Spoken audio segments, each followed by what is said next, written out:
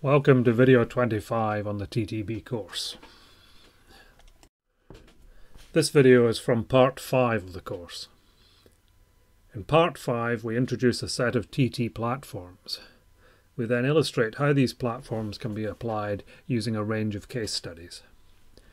In this video we will consider the development of a steering column lock for use in a passenger vehicle.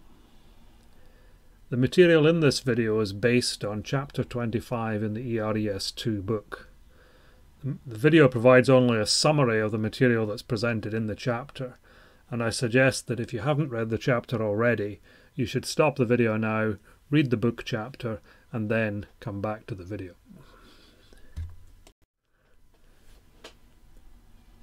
In this study, we're considering the development of a steering column lock controller, SCLC, that is to be used in a high-volume passenger car. We will assume that members of the development team already have a good understanding of the system requirements. Our goal will be to explore ways in which we can meet these requirements using 4 different TT design options. Each of the design options will employ ASIL decomposition. So let's just first look at the locking mechanism that we're going to employ. So our locking mechanism involves putting a locking bolt into an appropriate hole in the steering column.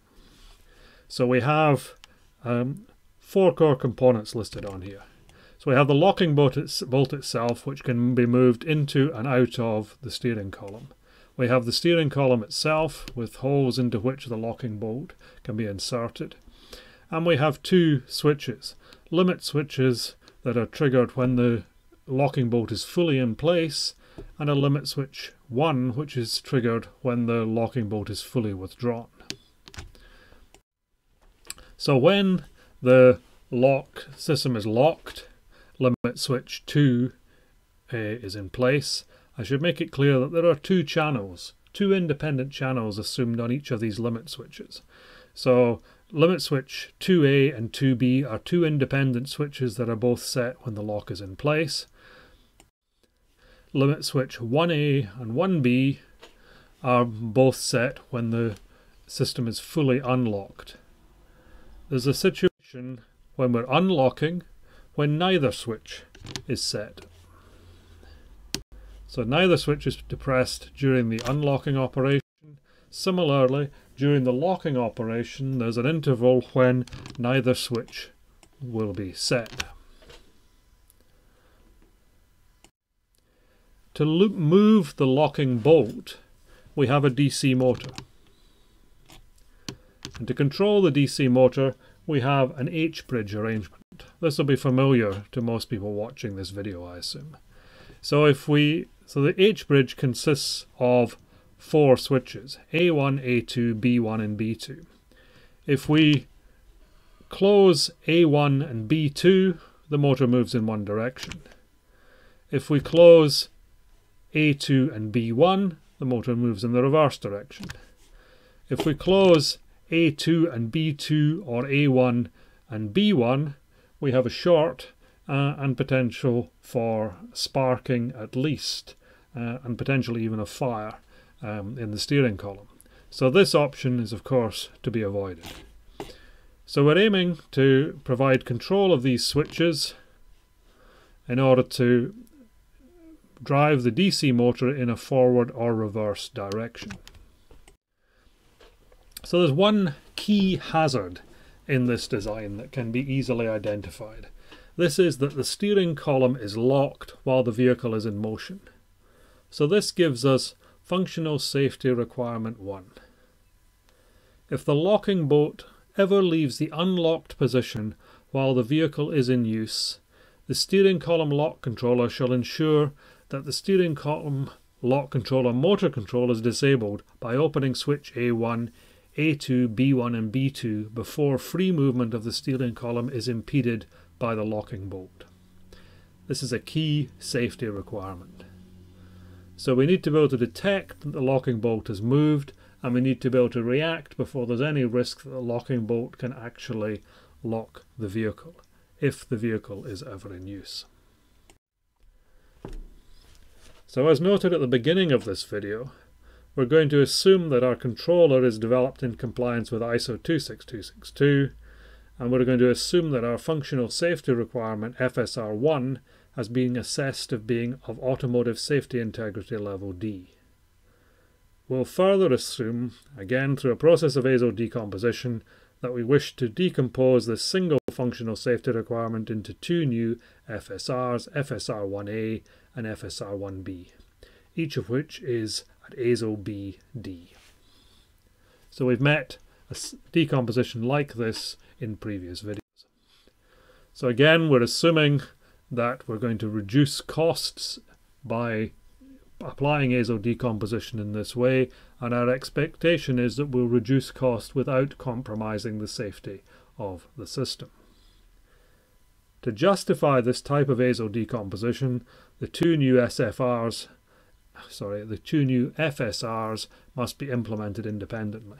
And it must be possible for the development team to demonstrate clearly and unambiguously that the two implementations are independent. So there's a couple of options, and again we've touched on these options in previous discussions. We can allocate FSR1A and FSR1B to different processors. In this case it's probably easier to argue that this is a safe solution, but there will be concerns about costs. Option 2, we can allocate FSR1A and FSR1B to the same processor. It's likely that costs will be lower. The question is whether we can meet the safety requirements. We will consider variations on both of these options during the remainder of this video. So we're going to create two independent task sets, and we're going to do so in this example in a little bit more detail than is possible in some of the previous examples. So we're assuming that each task set, even where we're running on the same processor, we're assuming that each task set will employ different sensor inputs. So we have independent sensor inputs for each task set and independent outputs for each task set. So if you refer to the ERES2 book in chapter 25, you'll see a greater discussion about the detailed organization of the task sets. So these are, in the form of a context diagram, an illustration of the inputs and outputs to our task set. These are the two task sets. So for example, in task set 1 we read current sensor A. In task set 2 we read current sensor B, and so on. So we have different sets of tasks and with as high a level of independence as is possible. These are discussed further in chapter 25 of the book. Here I want to focus on the high-level decision about the design options. So our first option, and one that is likely to be an obvious option in an automotive space, is to use a single microcontroller, probably in this case an ASIL D microcontroller, and an external watchdog controller chip, and control the system in this way. So we're using ASIL decomposition, two task sets on the same microcontroller, and an external watchdog controller to deal with scenarios in which we detect a failure on MCU A. Our second option, of course, is to use two separate microcontrollers to do this.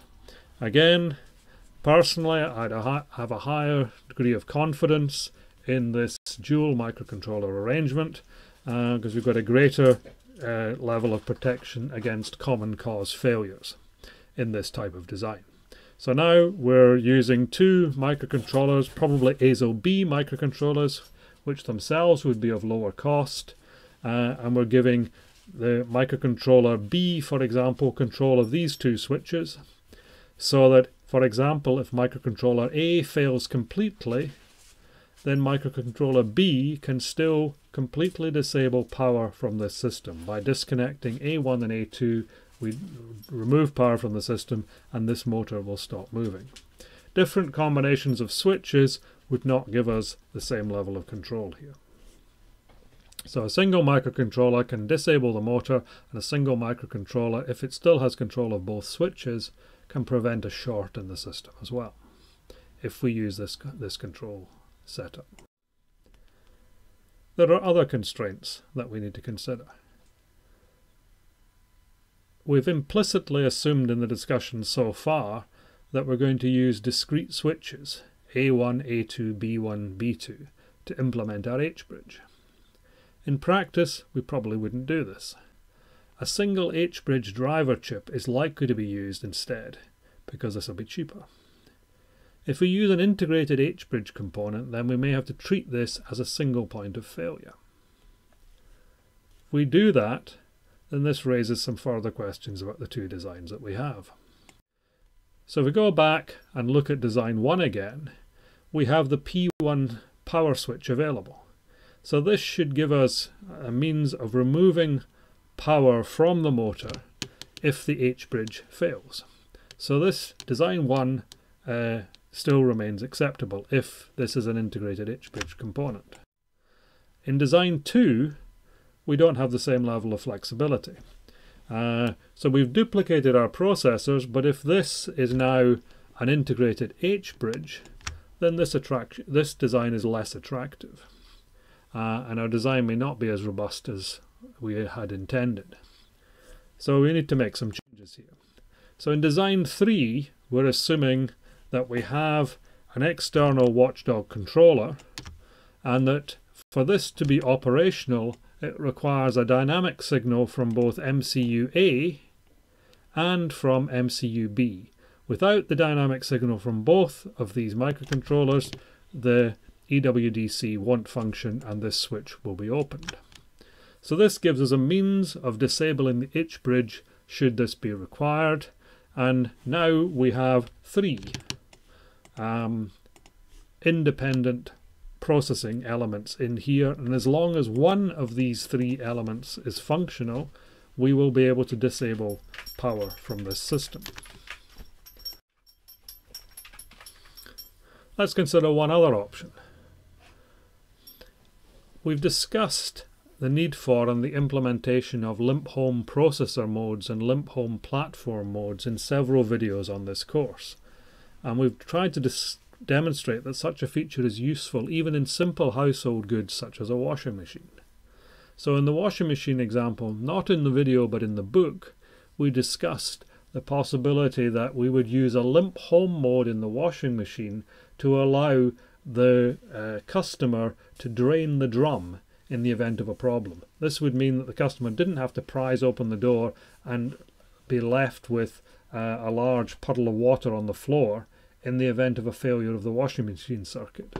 So we were using a limp home circuit there to provide an ability to give us useful behavior that would prevent possibility of further problems for our customer. In this case, in the case of the steering column lock, we're going to consider a safety-related solution here.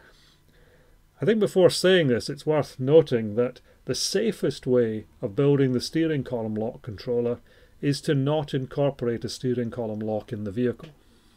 This is clearly the safest solution. What we're implementing here is a security feature, and we're adding a security feature to the system, in particular to prevent theft of the vehicle.